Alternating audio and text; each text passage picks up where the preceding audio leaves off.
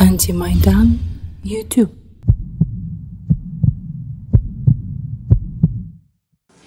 Вітаю вас! Мене звуть Вікторія Шилова, я депутат Дніпропетровської обласної ради. Я хочу сьогодні поговорити, чи хочуть українці війни. Говорити буду російською, для того, щоб зрозуміли всі брати славяне. Здравствуйте, меня зовут Виктория Шилова, я депутат Днепропетровского областного совета. Говорить буду на русском, для того, чтобы поняли все братья славяне. Итак, хотят ли украинцы войны? Задайте себе этот вопрос. Вы хотите войны? Вы хотите, чтобы умирали ваши близкие, ваши дети, ваши матери, ваши жены, ваши бабушки, дедушки и ваши мужья? Уверена, на 100% ответ нет. Тогда почему же в Украине уже 4-й месяц горит адское пламя гражданской войны? Именно гражданской войны. Никакая не антитеррористическая операция. Антитеррористическую операцию проводит кто? Альфа, антитеррористические подразделения. И террористов это кучка, а не 8 миллионов Донбасса. 8 миллионов Донбасса Порошенко и его люди во власти зачислили в сепаратисты и террористы. Начиная от годовалых детей, заканчивая 100-летними старухами. Как вы считаете, может старушка в 100 лет держать ПЗРК? Или 10-месячный ребенок, такой как Егор Александров, которого убили, просто убили на глазах у матери возле Краматорска, держать в руках автомат? Конечно же нет. Сегодня во власти убийцы. Мы, украинцы, поменяли власть воров в виде Януковича на власть убийц в виде Порошенко. И сегодня большинством, каким кажется, умов украинцев владеет Пятый канал. Я хочу вас разочаровать. Последние социологические исследования говорят о другом. 75% украинцев категорически против войны. Просто многие из них боятся это говорить на камеру или открыто, потому что знают, что могут прийти ребята в камуфляже и избить, убить, похитить и просто прессовать. Ты можешь лишиться работы, у тебя могут забрать жилье. Все, что угодно сегодня возможно в Украине, потому что мы поменяли власть воров на власть убийц. Итак, Донбасс. 8 миллионов жителей. Донбасс пылает. Якобы в террористах, якобы под террористами. А что же говорят солдаты, которые возвращаются из 72-й, 79-й, 24-й бригад? Что говорит правильно Савченко, Надежда Савченко, которая уже совсем по-другому оценивает ситуацию. И она говорит, что Донбасс, на котором живут такие же украинцы, как во Львове, в Ивано-Франковске, в Киеве, в Драгобычах, это совсем не террористы. Там воюют ополченцы. Она видела шахтеров. И это интервью в прямом доступе в интернете. Но почему-то этого не показывает ни Пятый канал, ни Плюсы, ни Интер. Потому что эти каналы олигархические. Потому что за этими каналами стоят главные враги Украины. Олигархи. Паразиты и кровососы, которые 23 года сосут нашу неньку. Сосут и не могут насосаться этой крови. И теперь они перешли от виртуальной крови к крови настоящей. Крови наших детей на Донбассе, крови наших матерей, крови наших сестер, сыновей, мужей. Вы знаете, какие потери на Донбассе на самом деле? А я вам расскажу. И это правда. Среди мирного населения потери достигли 6 тысяч человек. Каждый день на Донбассе умирает от 180 до 200 человек. Украинская армия их утюжит градами. Потому что украинской армии говорят, там сепаратисты и террористы. И не важно, что им годик или 102 года. Пятый канал сказал, Порошенко дал команду. Значит террористы, значит сепаратисты. Но постепенно приходит прозрение. И все, кто там были, и кто способен говорить, точно дают показания не в пользу Порошенко. Они говорят, что на Донбассе восстал народ. И нужно садиться за стол переговоров, и нужно договариваться, и что невозможно дальше убивать детей. А теперь по поводу потерь украинской армии. Это 11 тысяч. Была вскрыта переписка Министерства обороны. И 19 тысяч, если считать пропавших без вести и раненых. Раненых, которые в больнице. А сколько раненых, которые не в больнице. А сколько тех, из которых пытаются сделать сумасшедших, потому что они рискнули говорить, что в Украине идет сегодня гражданская война, которые не побоялись.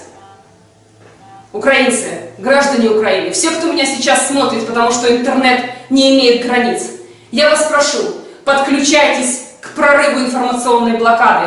У меня болит украинец и во Львове, и в Драгобычах, и в Луганске, и в Донецке. Но сегодня больше болит в Донецке и в Луганске, потому что там убивают детей. Матери, я обращаюсь к вам. Если у вас бы разбомбили дом, если бы убили вашего ребенка, что бы вы сказали такому президенту? Вы бы поддерживали его? Конечно же нет. Поэтому поддержка Порошенко сегодня стремительно падает и будет падать дальше, потому что руки в крови. И потому что когда погибшего населения, мирного населения плюс армия уже выше 22 тысяч, то такую правду утаить нельзя. Такая правда вырывается наружу, и поэтому мы имеем уже другую точку зрения. Не только в России, но и в Европе. Не только в Европе, но и в Америке. Немецкие журналисты, английские журналисты, итальянские журналисты, Франция поднимаются на протесты и говорят о том, что нужно немедленно прекратить бойню на Донбассе, что Порошенко воюет со своим собственным народом.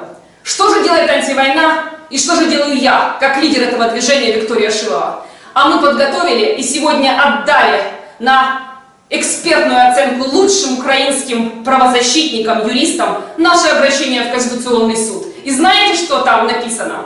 То, что мы требуем признать в Конституционном суде незаконной, антиконституционной и антинародной проведение так называемой антитеррористической операции на Донбассе. Мы требуем в нашем обращении в Конституционный суд наказать людей, которые незаконно принимали решения. Незаконно принимал решение РНБО. Это не орган, который по Конституции должен это делать. Незаконно голосовали депутаты. Незаконно подписал Порошенко как главнокомандующий. Незаконное использование армии против мирного народа. У нас нет войны, у нас нет официальной войны, у нас нет военного положения. Незаконное использование армии, тяжелого вооружения на территории Донбасса. Незаконная мобилизация. И по Конституции, а есть такие у нас статьи, человек по 27 статье имеет полное право любыми методами обороняться и защищать себя. Защищать себя любыми методами, свою жизнь и свое здоровье.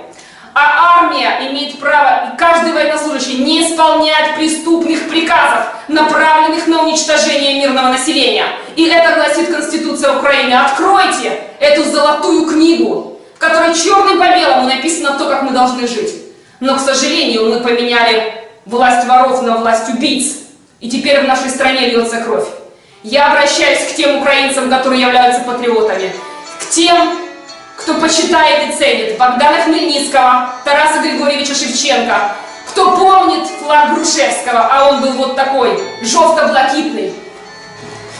Не наоборот. Я обращаюсь к ним, ко всем. К нашим сторонникам, к тем 75%, которые не приемлют войну, которые выступают за мир.